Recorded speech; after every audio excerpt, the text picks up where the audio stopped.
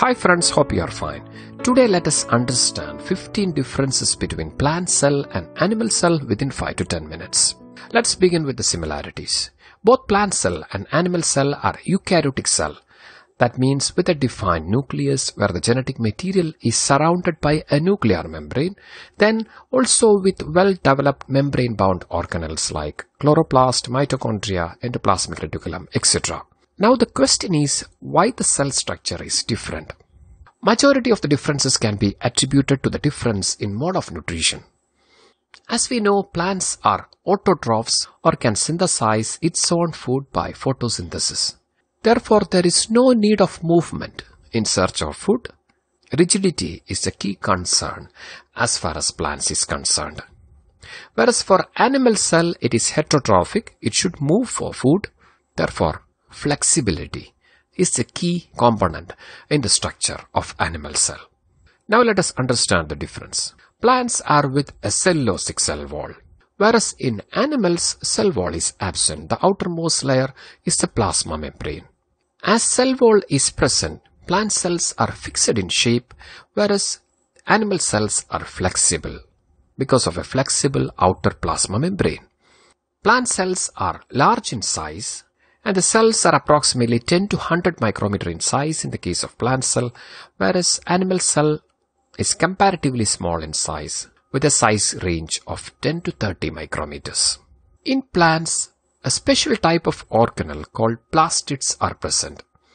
Plastids are semi-autonomous double membrane bound organelles that is involved in synthesis and storage of food.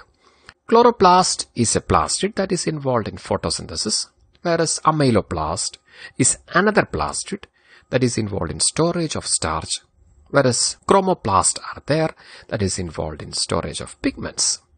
Plastids are absent in the case of animal cells. And the fifth difference is there is a large central vacuole in the case of plant cell. This vacuole has a prominent role in making this cell turgid. Whereas in the case of animal cells, vacuoles are present, often very small. Difference number 6. Nucleus are located in the periphery of a cell in the case of a plant cell. Vacuole occupies the central position, whereas in animal cell, nucleus are often at the center. And it is also the largest organelle present inside an animal cell. In plant cell, vacuole is the largest organelle. Next difference is centrosome is absent in the case of plant cell, whereas centrosome is present in the case of animal cell. Centrosomes are cellular structures that serves as microtubule organizing centers that is often made up of two centrioles in the case of animal cells that is involved in the formation of spindle fibers during cell division.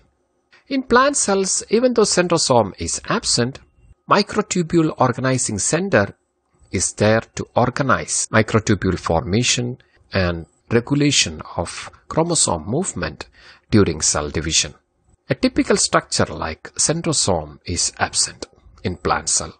Difference number 8 is lysosome is absent in plant cell, whereas lysosome is present in animal cells. Lysosomes are membrane-bound organelles containing digestive enzymes that is involved in the degradation of lipids, proteins, etc. The role of lysosome is carried out by the vacuole which contains digestive enzymes. Difference number 9. Glyoxysome is present in plant cell whereas absent in animal cell.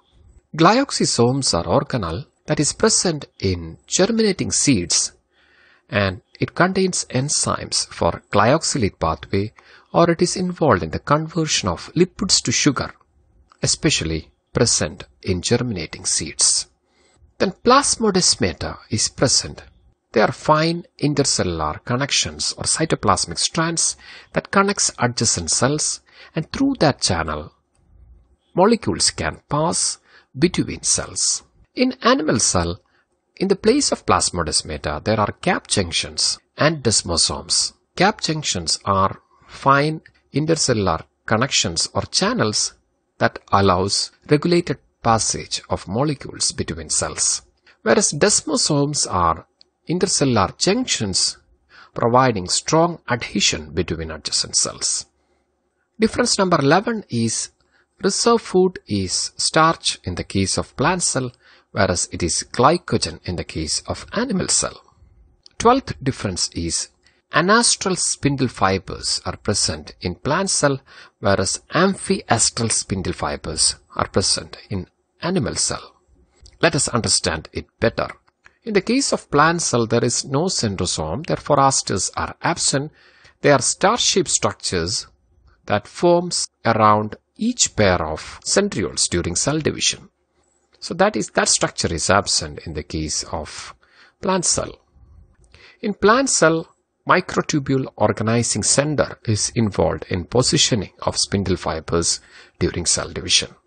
In animal cell, it is called as amphiastral as two asters are present on both poles. In plant cell, it is called as anastral as asters are absent in the case of plant cell. Difference number 13. Cytokinesis in plant cell is by cell plate method, whereas cytokinesis in animal cell is by furrowing or cleavage formation. Let us see the difference. Cytokinesis is the division of cytoplasm at the end of cell division. In the case of animal cell, cytoplasmic division is by the formation of a contractile ring which is made up of actin. This ring constricts or this pulls this plasma membrane to the inside, thereby causing a constriction, making a cleavage or furrow that deepens and finally separates the cells into two. In the case of plant cell, there is a rigid cell wall. Therefore, cell plate method happens during cytoplasmic division.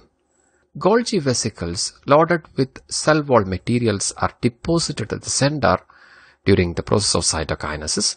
Later it joins together forming a cell plate and finally causing the separation of cells into two. Or in plant cell, cytokinesis is by the formation of cell plate. Difference number 14. Plant cell can synthesize amino acids, vitamins, etc., whereas animal cells cannot synthesize all amino acids, vitamins, etc. And final difference is, if a plant cell is placed in a hypotonic solution, there is no lysis because of the presence of cell wall. Let us see what happens if a plant cell is placed in a hypotonic solution.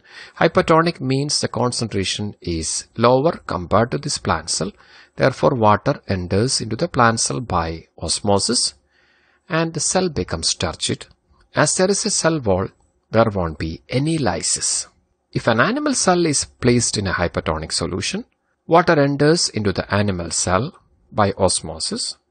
As there is no cell wall, cell bursts after some time. And animal cells also lacks contractile vacuole, as in the case of protist that is meant for removing excess water.